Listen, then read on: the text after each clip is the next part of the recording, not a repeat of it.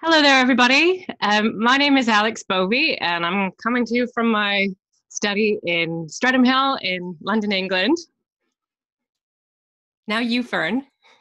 Oh, I missed my cue there. And hello, I'm Fern. I'm in West London in Old Acton Town. So Fern and I are hosting this evening's Open Courtauld Hour, and it's a real joy to welcome you into our homes and to share tonight's discussion about the future of art history with you. Some of you are welcoming back. We've had a great audience for the first two Open Courtauld Hours that we've done. Both of these are available online now. And we were just planning four, but it's been such a pleasure to do them that we're plotting more for the month of June and even more for October, but I really shouldn't say anything about that. And so tonight's theme comes to us while we're in the midst, is needless to say, of a global pandemic and also a global pandemic that intersects with a project that we've had at the Courtauld really going, I think, in development and in an active sense for the past 4 or 5 years, Courtauld Connects. And that project is really all about the future of the Courtauld Institute and the future of art history and how we envisage it. And it's been an intense project and ongoing. But I think we might look back in some nostalgia at the kinds of expectations that we had about the future of art history, even just a few weeks ago.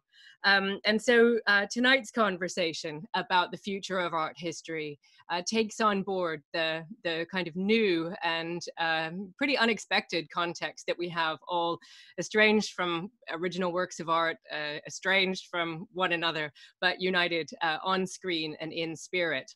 So Fern, over to you. Great, thank you, Alex. So yeah, I'm Fern. I'm the Research Forum Programme Manager. My job entails thinking about ways to engage audiences with art history. So my time is split between thinking about this on a very local level for our academic colleagues and students. And then there's the other part, thinking about how to make Courtauld research available to a wider audience. Now, what motivates me to do this is a belief that art history is misunderstood. It's often perceived as highbrow and for a very specific audience who are in the know. But that's just not the case, I don't think, because using the tools that are taught in art history all just lead to understanding how to better interpret what you see, to make you question why you are being shown something and what the motive behind its presentation is. And that's something that everyone can benefit from.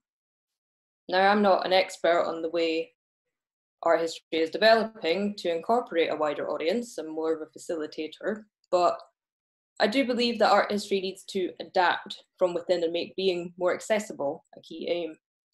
And I think an immediate way going forward is going to be teaching digital skills to art historians working in academia, museums, and galleries. We need to be transmitting ideas and theories on art so they can be heard, interpreted, and most importantly, open to criticism from new voices, especially voices of those who have perhaps been left out from conversations in the past. Now, the future of art history should be extending the tools of seeing outwards, and that's what motivates me to help programme content like you'll see tonight. Content that puts what art historians do at the forefront and invites others to either get something out of it or make providers of opinions to reconsider them. Essentially, the future of art history, I think, should be to embrace its importance, but to be mindful of the tone that it takes whilst it does so, and to be open to rejuvenation. We need to put ourselves out there, but we also need to take on board what we get back in return. And speaking of putting ourselves out there, please remember to tweet us at CourtauldRes with the hashtag Open Courtauld Hour. That's spelled H-O-U-R, not how my Scottish accent is pronouncing it, with your questions throughout. And you can also email any questions to researchforum@courtauld.ac.uk. That's researchforum, all one word, at courtauld.ac.uk. Now, I've got the fun pleasurable task of introducing our first speaker tonight, Andrew. Do you want to pop your camera on now, Andrew?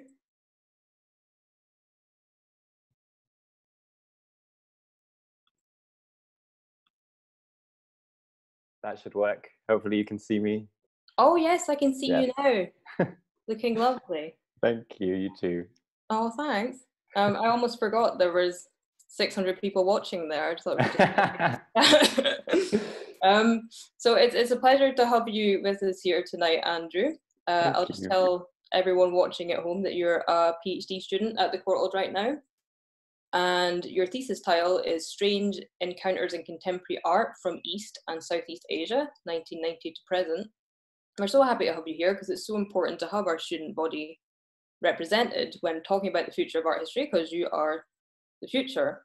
And we just kind of wanted to check in with you and ask you a few questions about how the pandemic is affecting you and your research. So are you okay with that? Sure, yes, thank you. And thanks for having me on.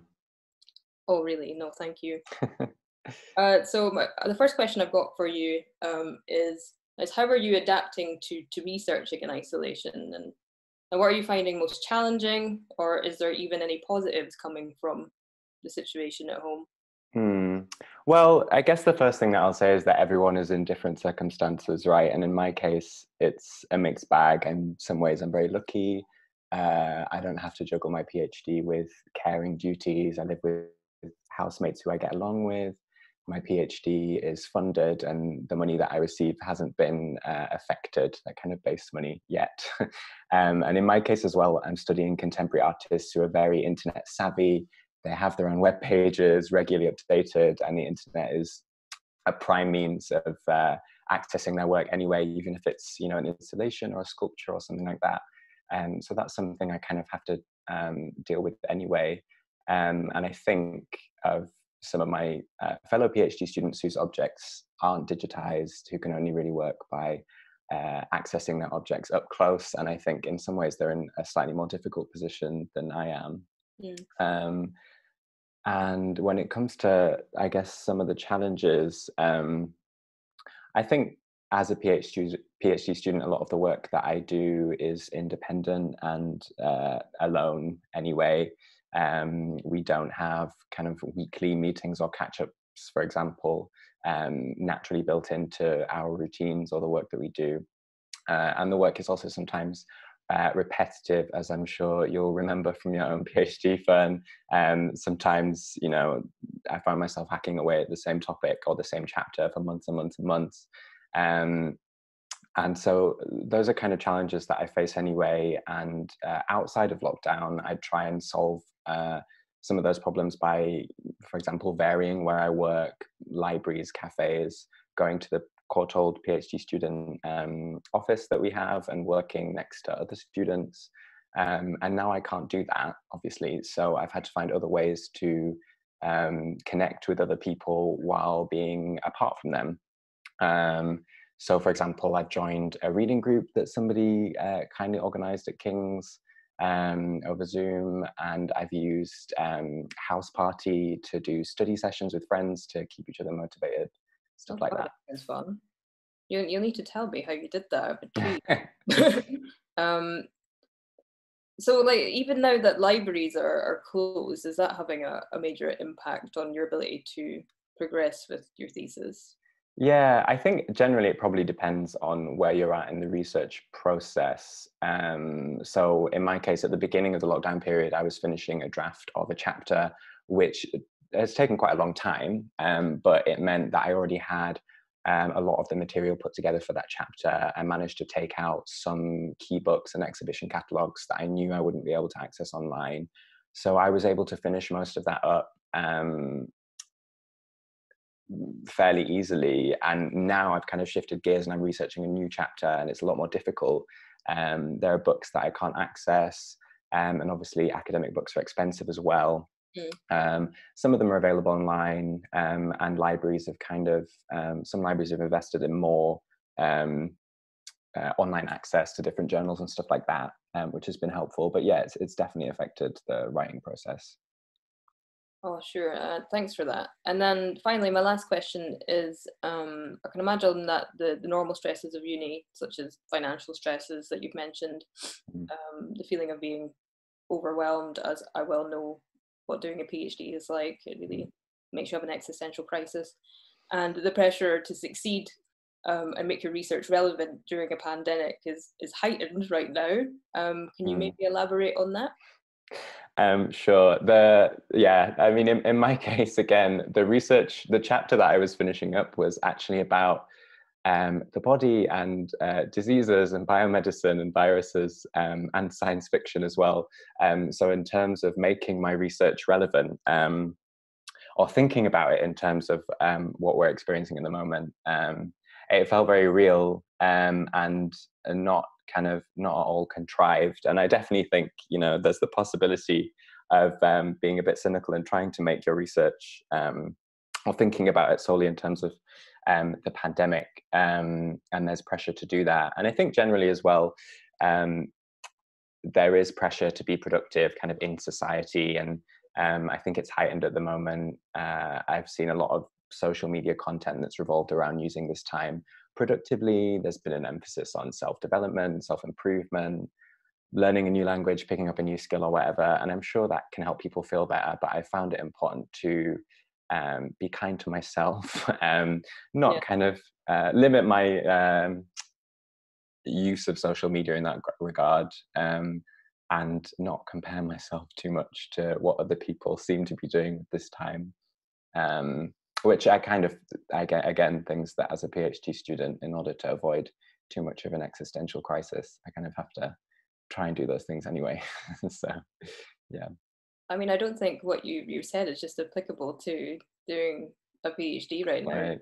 Sound like valuable life lessons we could bring out of at this time. So thank you so much for joining us tonight. It's been a pleasure to see you. It's been so long. I know. I know, so very long. And I'm going to hand back to Alex now to introduce our next speaker for the evening. So thank you so much, Andrew. Okay, thank you very much, Andrew and Fern. I always think of Andrew's a Southeast Asianist, and I always think of him as in flights, coming back from somewhere or going off to somewhere. So it's strange to think of him incarcerated in a flat somewhere. But great to see you, Andrew. And also your cheese plant is very much more luxuriant than mine. But I'm not jealous. So it's my pleasure to introduce Aviva Burnstock, professor of conservation of art history and head of our Department of Conservation and Technology at the Courtauld. Aviva is very interested in the investigation of materials used to make art, and especially paintings, and also the characterization of materials and material changes. So I am looking forward to hearing her presentation. Aviva is one of the recurring stars of our biannual research festivals, and we're really pleased that she's been willing to pop up today and kind of take the podium that she holds so beautifully at our live event. So Aviva, if you can switch yourself on and share with us the presentation that you prepared, that would be great. Thanks so much, Alex. That's very generous of you. I love the research festivals, and I really love participating. It's my favorite to do at the Courtauld. Absolutely the favorite. So I'm going to talk about object-based study, which is something we're really suffering from at the moment because we can't go in and do it. But I have nonetheless gathered together some examples to show you, and I'm going to share my screen and talk you through it. Hopefully. Oh, I hope you can see it. Ooh, and I've got to put the full screen thing on, but I've got to find that there's something on the side. Here we are. Okay. So technical imaging and object-based study of paintings is really not new to the history of art, but it has developed in the last few years, and that's partly due to the application of new scientific methods for looking at how paintings are made, together with an accumulation of a significant body of knowledge about the history of art as materials and techniques, which has really accumulated over about 100 years, quite a long time. So we've got lots to think about now. So I think that this approach and the evidence derived from these sorts of studies will become more significant in exploring a range of art historical questions in the future. So it is relevant to this study. So in my 9-minute slot, I'm going to show you a few examples of how imaging and close looking can highlight the hidden elements of an artist's painting practice. So first of all, X-radiography, for example, is a technique that's quite well known in the history of art, and it was invented late in the 19th century and really applied to look at paintings very early on. And we can find out quite a lot about how an artist worked just from X-rays, and I think that most art historians are now quite familiar with X-radiography. In this example, you can see the use of lead white pigment, or lead white pigment mixed in paint mixtures used for the flesh. The example here is a detail from Rubens' Descent from the Cross from the Courtauld Gallery, which is painted on a panel. And you can see that the areas that look light in the painting are where lead white's used in the paint in a kind of unconscious signature in the brushwork of an artist's hand. So an artist isn't conscious of how he or she uses paint, but in the X-ray you can see this pattern of use, which may be characteristic of an artist, and it's quite important to see that. Sometimes we X-ray pictures and we find out some quite interesting and extraordinary things about them. This is an X-ray of a kind of quite nice 19th century portrait on first glance, but we can see that in the X-ray that the painting is painted on a piece of canvas that was used and reused several times to practice painting hands. And then when we view it on its side, which I can show you in the next slide, we can see in the circle that another head was painted to the left. And the sort of asymmetry of this and the thousands of hands that I think you can see in the painting would suggest that this piece of canvas was cut down from a bigger canvas that was then discarded and actually just used to practice on. And it's quite unusual to see such complex images in this way, but it's definitely a piece of practice canvas hidden under that 19th century portrait. More sophisticated example of multispectral imaging in the infrared. This shows you a sequence of images of Gauguin's Nevermore, beautiful painting, post-impressionist painting masterpiece from the Courtauld Gallery, painted in Tahiti in 1897. And with increasing wavelengths, camera sensitive to increasing wavelengths, you can see that this painting was also painted over another image. And as we progress through the images, I think you can see that it was painted over a landscape, and you can see these extra flowers and other elements in the painting, including a mule or a horse under the reclining nude's belly, which is really only visible using this kind of multispectral imaging technique. More recently, I have had the chance to look at this painting by Rembrandt, which is absolutely fantastic. The portrait, self-portrait with two circles, a late self-portrait, perhaps one of them, arguably the most sensitive of all of his late self-portraits, painted sometime after 1665, which is in Kenwood House, part of English Heritage Collection. And in fact, not me, but the Courtauld X-rayed this picture in the late 70s. And at that time, it was very clear that the painting had actually changed quite a lot, that the artist had changed his mind about how he's going to depict himself. And you can see that I can't quite see it, but I think you can hopefully on the X-ray, see that his arm was raised to painting on an easel. But in fact, we found out a lot more just before lockdown about this painting, when I had the chance to go to Kenwood House. I'm wondering whether that can be moved. There we are. I went to Kenwood House where they commissioned an infrared image to be taken of the painting, but you can see a great deal more about the painting technique. First of all, you can see that there was an underdrawn area here where the brush was raised in the previous composition and the arm was painted over. And then in fact, his painting easel, was much wider in the first stage of the composition. And in fact, he changed his hands around. So at the moment he's holding his palette, mold stick and brushes in one hand, but he was holding them in the other, and that was painted out. And so in the final composition, you can see that the edge of the easel is painted here and much reduced.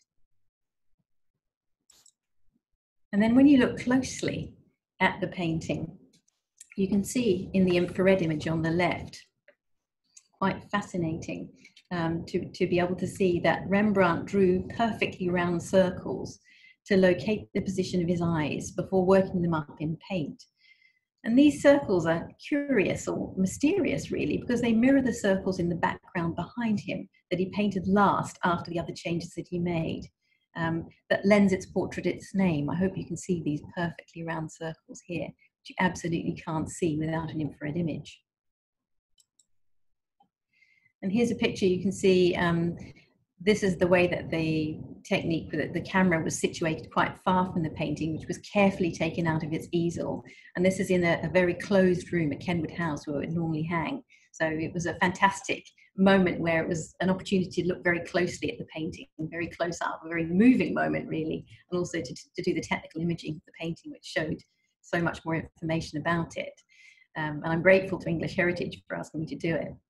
And you can see on this side a detail of the hand and how really roughly the hand is painted. It's quite crudely painted, very rough, quite typical of his late work. But in fact, Rembrandt had quite great difficulties painting hands. And you can see in this painting in the National Gallery of Margarita de Geer, which was painted a couple of years before the portrait at Kenwood. The sitter is, the hands are quite well worked up. But you can see that Rembrandt had quite a few tries at painting the hands in the right position and getting them completely right. Now, it's just possible that the sitter was there when he was painting the picture, but he certainly tried very hard to get them right. And when you look at the painting in the National Gallery, you can see how heavily worked they are. X-ray shows that even more clearly. But I think Rembrandt had a long history of not being able to paint hands, which is pretty amazing for such an absolutely superb painter. You can see here in his early round self-portrait that the painting in the final stage, the hand was completely painted out. You can see that in the X-ray, but not in the final picture. So he wasn't good at painting hands. So coming through finally to the 19th century, another fantastic painting, a post-impressionist painting by Van Gogh, a portrait with the bandaged ear, painted in 1889. And the Courtauld also has a copy of the wood printed scroll that you can see in the background of this portrait.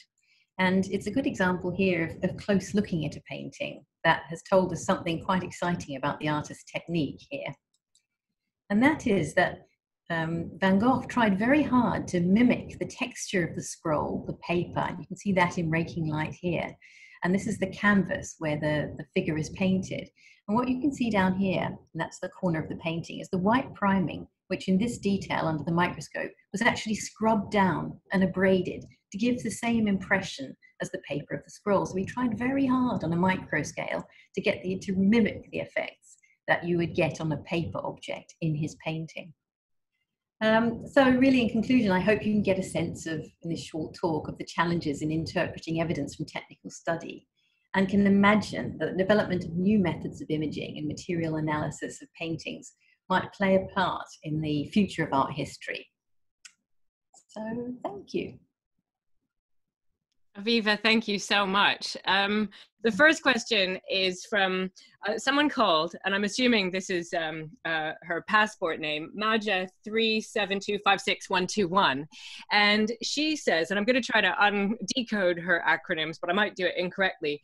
Do you think that art history has tools to work with and describe contemporary art, by which I mean art that's intertwined with technology, such as virtual reality, augmented reality, and works by an for example, Team Lab? Do I think that there's art that's made? I've actually seen art made like that in augmented reality, and it's very exciting to make you very dizzy. I think she's asking really if conservation and technology is engaging with works on the kind of bleeding edge of the contemporary. Are people engaging with it? I'm not sure how to answer that question. I'm really sorry, because I mean, I'm sure that. Well, maybe Aviva, maybe you could say something about your own engagement with acrylic painting, because your own research has engaged very much with the materials used by artists, say since 1960, 1970. I see. No, I thought that I would consider those traditional materials. I thought you meant internet art and other sorts of art. which has a different kind of materiality, that's for sure. And something, the preservation and how we sustain those sorts of works was always a big question. But if we talk about things that are tangible, things that are made of something like acrylic or other sorts of materials, those are also things that we have concerns about, ways of sustaining at least the information about those works of art into the future, and how to do that well. It may or may not be important to the artist, of course, but do we remake things? Do we try and keep them as they are? There are those issues that we look at. Yes. So I have another question at this kind of profound end of the spectrum, which is from Alex Horsley, who asks, as a student of art history, I fear our knowledge can feel outdated. So how can we adapt to the future, which will use technology, social media, etc., especially in museums, galleries, and heritage spaces? I think we're all going to enjoy adapting to the new technologies, which will surely give us a different perspective on how we view kind of traditional and non-traditional art. I think that there are increasingly creative ways of prompting questions, looking at things that are real in different ways, and enriching our experience using different sorts of technologies. I can only guess at what might happen. It's hard to anticipate almost, because things move quite fast. But it feels like it feels like that future has been brought forward to the right now in a kind of very bracing way. I've got one last question for you, which is from @Dr.Project_Doctor. And that question is, sorry, I need to scroll. What is the most unexpected or surprising thing you've discovered when X-raying a painting? Okay. Okay, or it could be any other technique. Let's just broaden that out. Any of the techniques that you use. Oh God, that's so hard. But the thing that springs to mind was the joke that a forger had played on us when we X-rayed a picture. It was quite a while ago, before we had a digital X-ray. We X-rayed the painting. It came in 4 sections, and when I stuck the sections together, it was actually supposed to be a portrait by Holbein, or somebody like Holbein.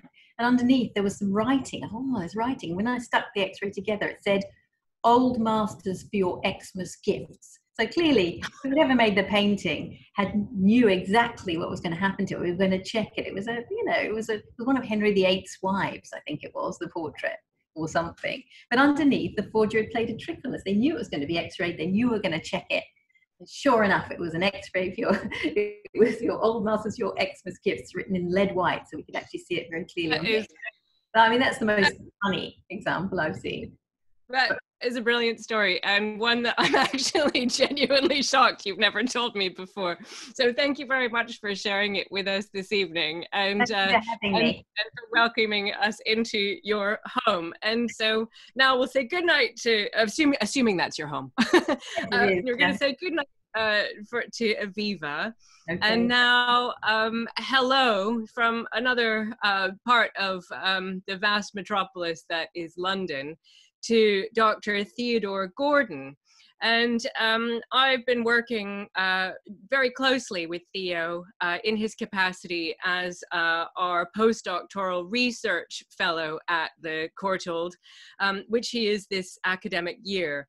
And Theo's research focus is really on art made since about 1980, and especially works of art that respond to or made during the HIV/AIDS epidemic in the 1980s.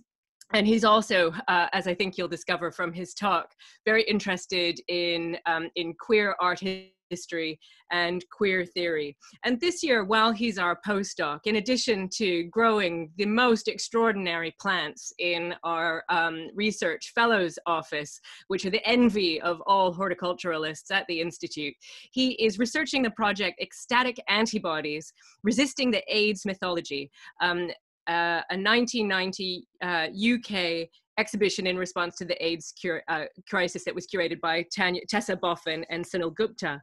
And he's also programming a collaborative project for us at the Courtauld on art history in the time of climate change. And if that's something that interests you, you can tune in next week to our museum debate, which he is chairing about that very topic. And you'll find him on Twitter at TheoGordon1 and on Instagram as well. Now, Theo, where are you, Theo? Can you pop up onto the screen now that I've introduced you, and share with us your talk. Uncloak yourself. Hi, there you are. Hi. Okay. Hello and goodbye. Okay. I'm going to disappear. Thank you, Alex.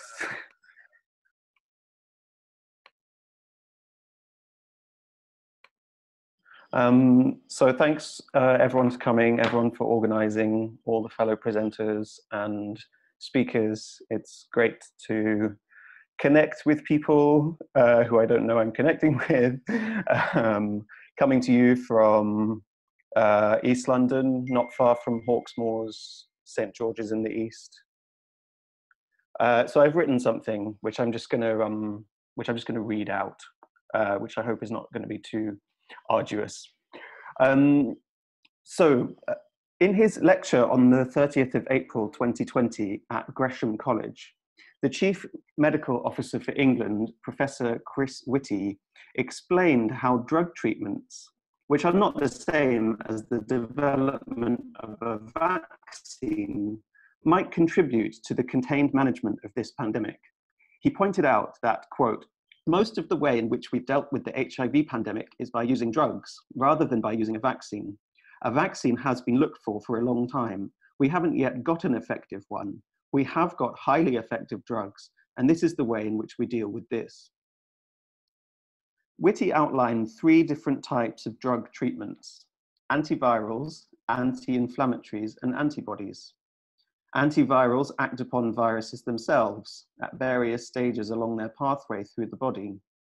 These have been effective at suppressing HIV in people able to access the drugs. Anti-inflammatories act rather upon the immune system itself, preventing an excessive immunoreaction to the virus that in turn overwhelms the body. It is currently suspected that certain anti-inflammatories may be important in reducing morbidity from COVID-19, as it appears that excessive immunoreaction in the lungs, requiring oxygen and, in the worst cases, ventilation, is one of the key reasons why some people develop a more severe illness after a week with COVID-19. Third, we expect antibodies to COVID-19 to be present in people who have recovered from the illness. And it should be possible to isolate from blood samples the plasma containing these antibodies and inject them into a person with COVID-19. The industrial production of these antibodies might then also be possible. I recount Whitty's outline of these drug treatments as a hardly necessary reminder that the clinical strategies for tackling this new pathogen are by no means defined by a blunt understanding of fighting the virus itself as an invasive agent, but rather the careful, multifaceted management of the body's environmental reactions to it. We know that this complex conception of treatment, requiring rigor, expertise, and the investment of time and resources, similarly applies to our ability to test and contact trace effectively, to manage the environment around us, as the only way out of the current blunt tactic of social distancing. Artistic and cultural treatments of the pandemic and its unequally experienced effects require similar levels of consideration, skill, and effort. We know from the vast amount of scholarly work on HIV that our understanding of any particular virus is indissociable from its representations and cultural codings at the moment of its emergence in a political field, which should, of course, caution against flippant comparisons of these 2 pandemics. I do, though, want briefly to share some insight from my research into the 1990 exhibition, Ecstatic Antibodies Resisting the AIDS Mythology, which the Research Forum has very kindly been supporting this year. So some insight into the ways that cultural production in the UK has in the past challenged the hegemonic narrative of a pandemic and sustained vital alternative visions of living. Ecstatic Antibodies was a group show of primarily photographic work curated by the artists Tessa Boffin and Sunil Gupta that was developed as, quote, an intervention in the cultural arena to examine the way AIDS has been represented in the media, the politics of representation, for example, in terms of the invisibility of certain communities, Black people, lesbians, and gay men, and issues in government campaigns and mainstream media coverage. end quote. This was work produced by those people who were disproportionately affected by HIV/AIDS, yet that had been denied the control of, or indeed any representation in the media. The exhibition opened at Impressions Gallery of Photography in York in 1990 and had an extensive tour, including Birmingham, Cardiff, London, Glasgow, Worcester, Montreal in Canada, and Dublin, Ireland. In each location with an accompanying events program drawing in local health workers, artists, and cultural activists, which is, by the way, an interesting strategy to think in terms of the current vitality of regional and local public health networks to the testing and contact tracing that is so important to the overall national control of COVID-19. I don't have time to examine any of the works in ecstatic antibodies in detail, so I'm just going to highlight one aspect of one work from this exhibition, Rotimi Fani-Courtauld and Alex Hurst's mixed media installation, Metaphysic, Every Moment Counts. The artists declared the aim of this project to, quote, produce spiritual antibodies to HIV, end quote, with Boffin and Gupta adopting the title of one of its individual photographs for the whole exhibition. The work is an alchemical hybrid of the iconographies of Yoruba mythology, Christianity, and contemporary gay S&M cultures, creating playful images that ecstatically disrupt the fixity of any particular identity position. Fani-Courtauld and Hurst framed the installation with two photographs of Rita Keegan, one of which I'm showing you here. The Caribbean Black Canadian artist who was born in the USA in 1949 and has lived in London since 1979. In tandem with her work in painting, textiles, and installation, Keegan was a co-founder of Brixton Art Gallery in 1982. And in 1985, she established the Women of Colour Index, an archival project collecting slides of work by women artists of colour and collating press cuttings and articles into individual files for each artist. This became part of the Women's Art Library in 1987, housed at Goldsmiths Library since 2004. Fani-Courtauld and Hurst invoke Keegan in Metaphysic, Every Moment Counts, as an artist that similarly, quote, reassembles aspects of reality in the hope of stumbling upon true but hitherto unpublished stories of the extraordinary nature of everyday life. We are all of us denied access to physical archives at the moment, yet Keegan's archival practice of charting and collating the artistic production of the marginalized offers one model for how cultural and art historical work now and in the future might resist and complicate simplistic, hegemonic narratives of our current pandemic, most glaringly as a great leveler that supposedly affects us all equally. It is probably too early to tell if this crisis has precipitated a new period within and without the academy in which cultural work rethinks the stakes and boundaries of its archives. Nonetheless, it is interesting to note that with COVID-19, we seem to have moved definitively out of a time in which, in the words of Hal Foster in his 2004 essay, An Archival Impulse, artistically as much as politically, almost anything goes and almost nothing sticks. Thank you.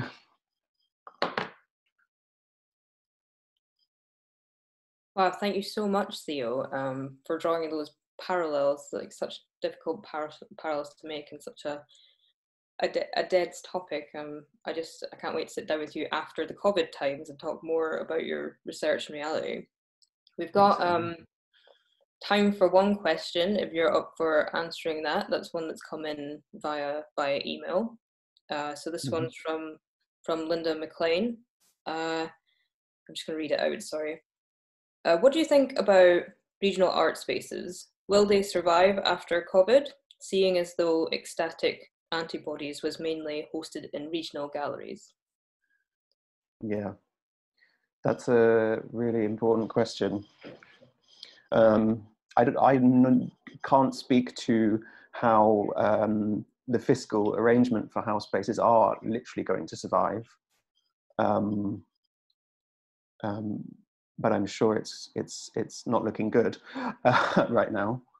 All I know is that regional work is absolutely vital, and has one of the things that ecstatic antibodies demonstrates is that it there has been a time in the history of art in the UK in which that kind of regional engagement and the mixing together of artistic, cultural, and healthcare, and the production of an investment in the improvement of quality of life through art in the regions designed for regional audiences for the relevance of their lives. And we can learn a lot from this project as to how to achieve that, or some strategies for how to work that through. Wow, great answer. I hope that answers your question, Linda. We're going to have to move swiftly on, so I'm just going to thank Theo so much for sharing his presentation tonight. Thank you very much, Fern. Thank you. Oh, you're welcome. I'll see you soon. Yes, thank you. Bye-bye. Okay, now I have the pleasure of introducing our next speakers from the Courtauld. So next up we have Tom Bilson, who is the head of digital media, and Faye Fornazier, who is the digitisation database and cataloguing manager here at the Courtauld. If you two want to unmask yourselves so people can see you, that would be great. Now, through the Courtauld Connects project, Tom and Faye are ensuring that our extensive photographic collections are available to everyone by the development of an ambitious digitisation project encompassing 3.3 million prints from the archives, the Whit and Conway libraries. Now, these libraries form the basis of the collection, the former of which serves as an essential resource for anyone looking for an in-depth history of Western art from 1200 to the present day. And it features original photographs, cuttings, and published material on 70,000 artists, as well as the Laszlo collection of Paul Lave negatives, which documents paintings and sculpture by artists working in London between 1900 and 1950. So if you guys want to put your cameras on. Yep. Oh, hi Faye, how are you? Hi. Excellent. Hi Tom, how are you doing? I'm okay, how are you? Oh, good, thanks, yeah. Does one of you want to share your slides to begin with? I'll start off with this one, here we go.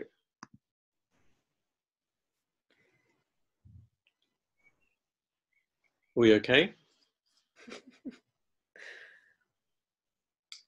I can't see any slides right now. You'll need to press the share screen bottom down. Whoa, okay. Underneath you. So it's a green button. Yeah, hold on, there we go. There you go. Yes. Way, okay, brilliant. And then if you push the play button, you'll be good to go. Okay, thank you. I'm going to leave now, just let you get on with it. So Thank you very much, Tom and Faye. Brilliant, thank you. As Bern said, I'm Tom, I'm head of digital at the Courtauld, and Faye and I are going to be talking about what we believe to be a transformational project, as much for the Courtauld itself as also for public engagement in art history. As Fern said, we're working on several collections. We are also concurrently engaged in digitising the Whit Library as well, but I'm going to talk about other collections and a completely different approach that we've got to digitisation. So we mentioned the Conway Library. That's a collection of about 1 million images of world architecture and sculpture. We also have Tony Kirsting's archive, around about 160,000 images documenting architecture across Europe, Asia, and the Middle East. And also a fascinating collection of negatives by a photographer called Paul Leib. These are 22 glass plates. They were given to the Courtauld in the 1970s, and they show British artists who worked between 1900 and 1945. And most crucially, it also shows a lot of photographs of artists at work in their studios. It's very difficult to pick a favorite picture for the Conway, but I've picked 4 of them. Just to give you an idea of what the collection contains. On the left, we've got an albumen print from the 1860s that shows Westminster Abbey. On the right, we've got a picture that shows the building of Le Corbusier's Chandigarh from a series of prints in the collection. On the left, we have an image transferred from the Ministry of Works, very timely one that shows a Bastille Day service in France attended by American soldiers and townspeople against the backdrop of a ruined church. And on the right, this is one of Tony Kirstein's pictures, also taken in the 1940s, that shows an Yazidi woman taken in northern Iraq, in Kurdistan. I'm going to pause at this slide because I'll say the Courtaulds had a really long-standing desire to digitize its collections. It goes right back to the kind of early 2000s. But the challenge with this project was not so much to come up with a way of doing that, was to also to come up with a project that was exciting enough to engage with the really incredible Courtauld Connects agenda, but also capture the attention of a lot of possible funders, and also appeal to an agenda about widening participation in art and art history. So we've done things like this before. We've taken collections out to contractors and they've done a really brilliant job for us, but we decided to do something completely different. We decided to do it at Somerset House with a team of volunteers. And I'm just going to pause here and say that this project would not have happened without the incredibly generous trust and support of our director, and also Stephanie Hall, who's running the Courtauld Connects program. So a big thank you for them for really letting this happen and also letting it flourish within the Courtauld. So here are some of our team of volunteers. That's the old days when we could all group together. I'll just tell you a few stats about them. We started in March 2017, and since then, 928 people have volunteered for us. Our actual active group of volunteers at any one time is around about 200. And these people have worked and they've actually donated 25,000 hours of time since we started. They work in 2 to 3 shifts a day, around about 12 to 18 people. And our mantra that we always say to people is that we have no minimum skills and no minimum hours. So if you come to us, we will teach you how to do all of the operations that you need to do to make this project work. And very interestingly, around about a third of them have never heard of the Courtauld before. So they hear about this project through completely different routes. We don't just work with our normal volunteers, we've also worked with a corporate volunteering scheme. Last year, we've had 11 different companies come in to volunteer from us. We ran over 30 internships and work placements, and we ran partnerships with Terence Higgins Trust, My Action for Kids, City Lit, and One Housing. And my last slide I'm going to show you is a partnership. It's a result of a partnership that we ran with a charity called Beyond Autism that help young people. It's an educational charity. And these collages are produced with reproductions from our collection. And they now hang in the Conway Library. Sadly, you can't see them at the moment, but I invite you in to see them when we're open again. So I'll hand over to Faye now, who's going to talk more about how the process works and how we work in the studio. So thank you, Dom. Thank you. So the next slide shows one of our 2 digitization studios, which obviously now we can't use.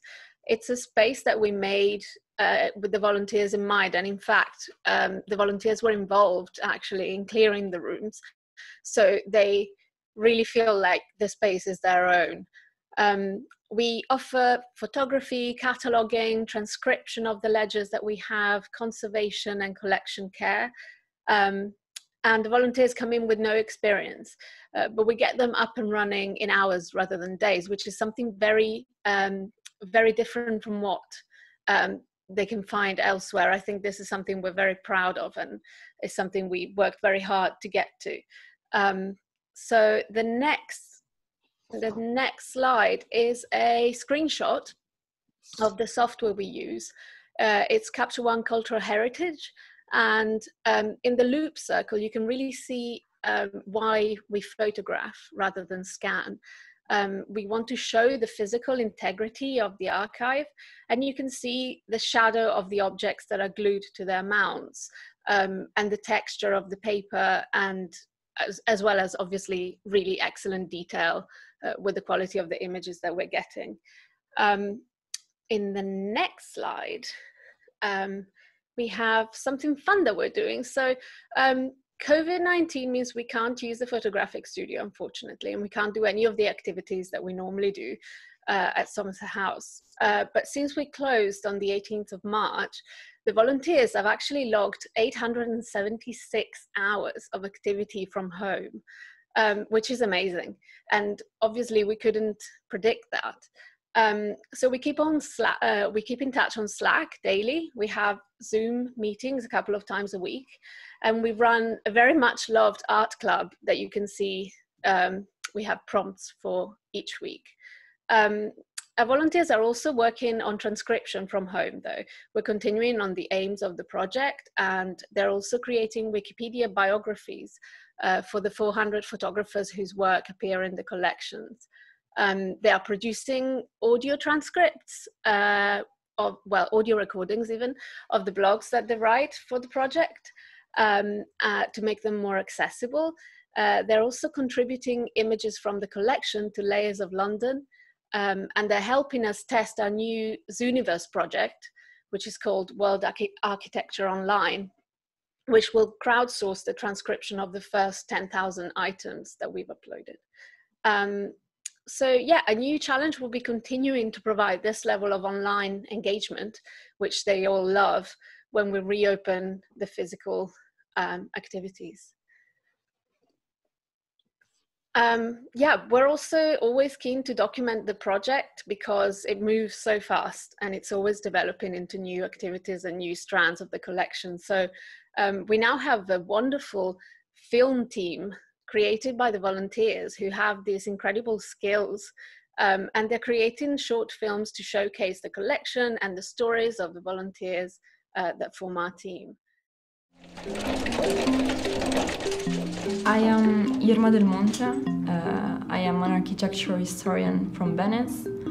I've been volunteering at the Courtauld Institute of Art for 1 year. I was really surprised when I found a picture of 100 years ago of a library where I used to study when I was in high school.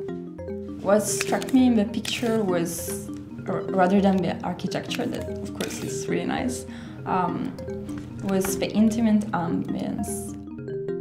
It showed me such an insightful atmosphere of a city that nowadays you can no longer see. Finally, what makes this project really special, as well as the volunteers, is the enthusiasm of the team that we have. We're very lucky to work very well together.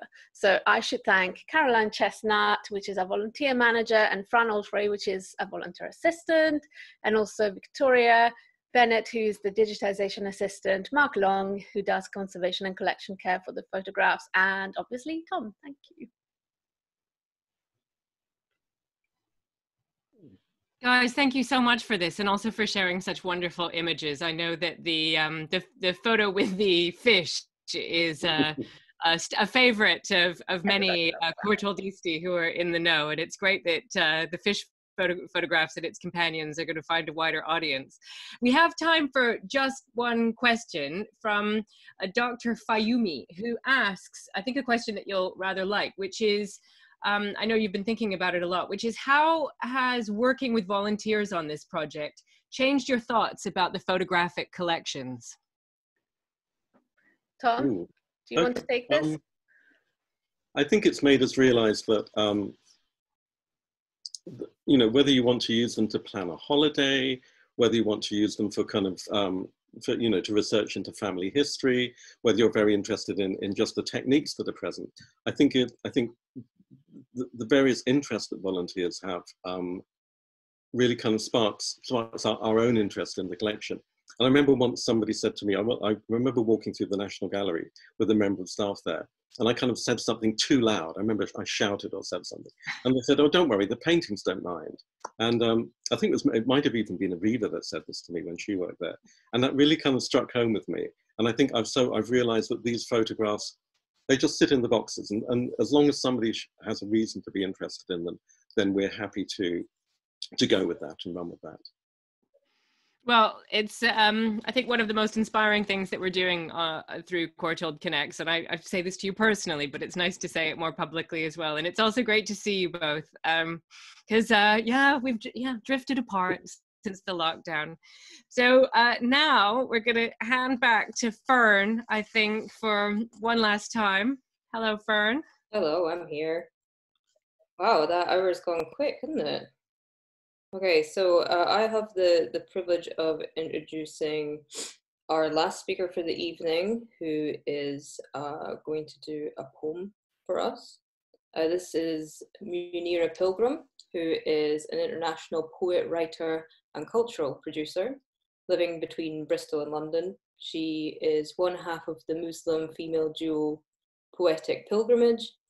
Muneera conducts expressive-based, purpose-driven workshops in women's groups, community groups, schools, universities, campfires, and, as she puts it, wherever humankind commune. And you can follow Muneera on Twitter at @MuniPilgrim, and also on Instagram. So if you would like to put your camera on, Muneera, and get ready to go. The work that Muneera is going to be responding to is Allegory of Divine Love, that was done in 1664, and that's by Antonio di Castillo y Saavedra. And this is one of our own images. So Muneera, if you just want to share your screen now. Okay. Oh, there we go. And there's the picture. And thank you so much for doing this. I'm really looking forward to this, and I'll catch up with you later. But thank you. Okay. Bismillah, bear me one moment, sorry. My internet has gone. Oh, here we are. Okay, Bismillah. It was said, everything in creation is a sign, a flagpole pointing towards the divine, the subtle, the kind, the merciful, the sublime, the first, the last, the hidden and the unseen, pointing to the most great, the most supreme. What is the sky if not a poem? Clouds if not pages from this poem? What are birds if not words flirting with pages, skirting on the verges of verses, transversing between sky and poem, nomad and knowing that these are all poems, elaborate love songs scribbled on air. These are poems blustered like lint, the type that will embed hot in your chest, breathing hope like oversized balloons, hope for a new day, hope for new ways. We hope the cuts and grays of our past will not keloid our present. But those with an ounce of soul in their breath and knowing in their hearts can read these signs. They are seers, they are mystics, they are magais and medicine women. Rabia El Adawiya, Nana the Maroon. They are working night shifts to make ends meet. They are bowing their heads in prayer. They are adding water to ensure the food stretches a little further. They are cloaked in human form. And they can make believers out of cynics, wingtip fleeting through the sky, fleeting through tales told and untold and yet to unfold, from Fajr to Maghrib, Maghrib to Cordoba, pink to blues, blues to red, red to black. The browns of my lids prevent me from seeing what a miracle is. When waning hearts incline to the dark side, when we want to retreat into our mother's womb. Though we can't remember, it feels like there may be comfort in the fetal. I can't feel my vitals. I have all of the answers to questions no one asks, the solutions to problems we do not have. The truth is a hard pill to swallow and an even harder pill to follow. In these times, we must learn to look. In these times, we must learn to look to women with insight in their eyes, pointing to the skies with child by side. These wise women who carry prophets in their bellies, and when they are born on their backs, little is said of them and their rahmah, and the fact that God's name is literally the circumference of their womb. And that's left, all that's left is faded sketches drawn on paper. And that too is a sign, but little do we know. Thank you. Muneera, that was incredible. And Matt, you light up the the Zoom screen. It's quite hard to kind of own it that way. So I envy you, and that was really stirring. I mean, the hairs on my arms are still standing up. So thank you so much for a beautiful ending to our session on the future of art history. And I personally am pretty sure that the future of art history is partly through poetry and other kind of creative enterprises. So thank you for that. Now, we are calling this the Open Courtauld Hour, and sometimes it's like the Open Courtauld slightly more than an hour.